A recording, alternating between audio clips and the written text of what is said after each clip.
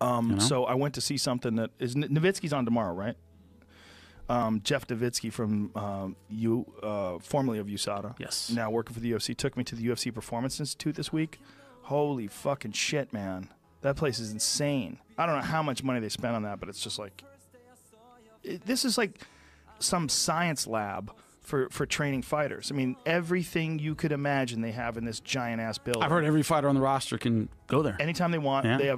They feed them, they take care of them in the cafe, they make them healthy food. They have all these different things that monitor your body composition, your hydration levels, all these different modalities for healing and recovery. Everything, you fucking name it, they have it. It was super impressive. Super impressive. They have all these video systems that are around the octagon constantly where they're monitoring sparring from like a bunch of different angles. They can get 3D video of it. They can rotate it. Well, they can watch you spar from any angle. Your coaches could point out little weird things that you might be doing that you're not aware of. But pointed out, they always have the angle. They get every single angle. It's amazing. They have a thing there that like these punch registers, you know. Yeah. Like the video game, except much more scientific. Yeah. Here's a little trivia. You know, I was told is the #1 pound-for-pound puncher. Francis Ngannou. By weight class. No, by weight class. By weight class. By weight class. Like, who's the number pound one? for pound? Justin Gaethje. That's Really? what I was told. Damn. Yeah. That's impressive. Forrest Griffin told me that. I wonder how many people have punched it, though. I don't know. Yeah, I don't know. You know. I don't know. I don't know. This is what I was told by Forrest Griffin. Well, he certainly punches hard as fuck. There's no doubt about it. Pound for pound, I believe it. Pound for pound, yeah. I mean, Ngannou just punches harder than anybody, period. Blew it out of the water by some insane amount of thousands of pounds a square inch. They said he's fucking like getting Drago hit shit. by Whatever he hits, he destroys, bro. They said he's like Rocky getting IV. hit by an escort, like a Ford Escort. That's what it's like. Yeah. I thought of a totally different escort for a second. Yeah, there it is. They got a video of it, of him hitting this thing. That's Duncan French. Boom. So they have him do this thing, and they had this limit before, or this record before that. I think was set by Tyrone Spong. No surprise there. Yeah. He's an interesting fucking character, Francis Ngannou. You want to talk about a guy that is literally right out of an author's pen. Like Really? if you're going to have a guy who, you know, like Robert E. Howard when he used to write the Conan books. Yep. Like, he used to work in a sand mine. He used to dig sand when he was a young man. Like, you know how much fucking hard work it is digging into sand every day and carrying it away and just getting stronger and stronger. It's literally like when Conan was strapped pushing to the wheel. fucking mill. Yeah. And then he was homeless 5 years ago. Moves to Paris. Wants to try boxing. Someone sees him in a gym and goes, "Hey, you should be in MMA." And he's like, "Okay." So he goes into MMA. Goes to the UFC. In 2 years, he's fighting for the title, and he's a big favorite over the champion, who is, if the champion wins, breaks the longest-running title fight streak, winning title fights in the heavyweight division, which is only 2. It's a great story. It's an amazing It's a fantastic story. 5 years ago, homeless. That's nuts. Yeah. It's like, you know, like Henry Armstrong was working on a railroad. Saw a newspaper article about a guy winning a fight and said, "Fuck this railroad shit," and went and started boxing. Became one of the greatest of all time. Yeah, or when Jack Johnson first became the heavyweight champion. I mean, everybody kind of knew. You know, you saw Jack Johnson like, "Oh my God, these guys are fucked." Yeah, it's all downhill from here. Yeah. Him versus Stipe is very, very interesting, and I want to see if Stipe can figure out a way to avoid the big shots, close the distance, get a hold of him, and if he can take him to the ground. Here's my advice for anybody calling that fight, you included. I would look at everything but power in terms of who's got the better footwork, who's moving their head a little bit more, who's got a little more defense, because, man, that's going to be, I think, tell the story is one who avoids getting hit. You know, because they can both knock you the fuck out, man. Yeah, they both certainly can knock you the fuck out, but Francis does it in a weirder way.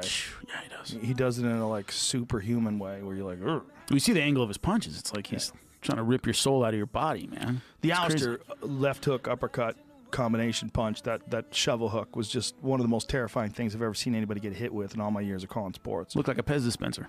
Yeah. Boom, head all the way back. The photo's so crazy. It's almost like a really bad action movie where the guy who's like the guy who's rising through the ranks is just blasting everybody in the orbit. You go to sleep. Even talks like those people. Yeah. It's crazy. Yeah. Every now and then you get a story like that.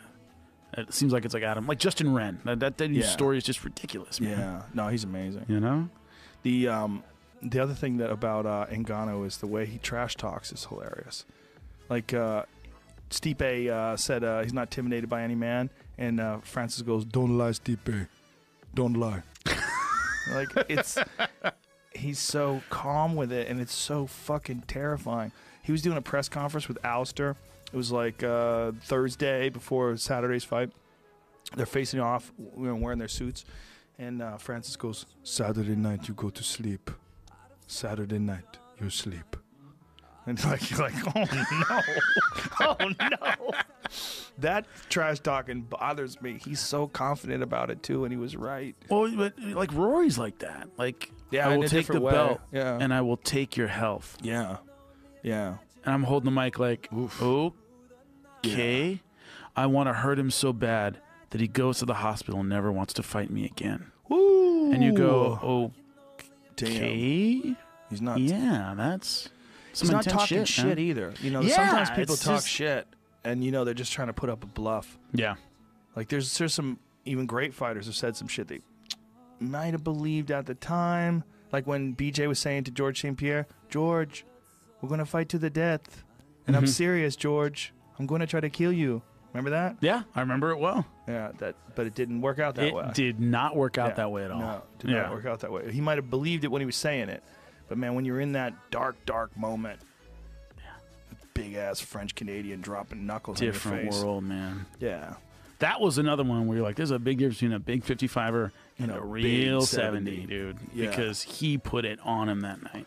well, he was so fucking strong, and George was in his prime back then, and he also was a really good guy, and he was very motivated by BJ's talking shit to him. Yeah. It really pissed him off because he's a nice guy. Yeah. You know, I mean, the best way to fight a guy like George is just like be respectful. If he's gonna kick your ass anyway. Yeah, it's not You know? like you can give him extra ass whooping motivation. I think he had a little extra ass whooping motivation for Bisping, though. I really do. Bisping talked so much Yeah, shit he to did. him that when he got his back, he's like, "You're going to sleep, my Put it friend." on him, man.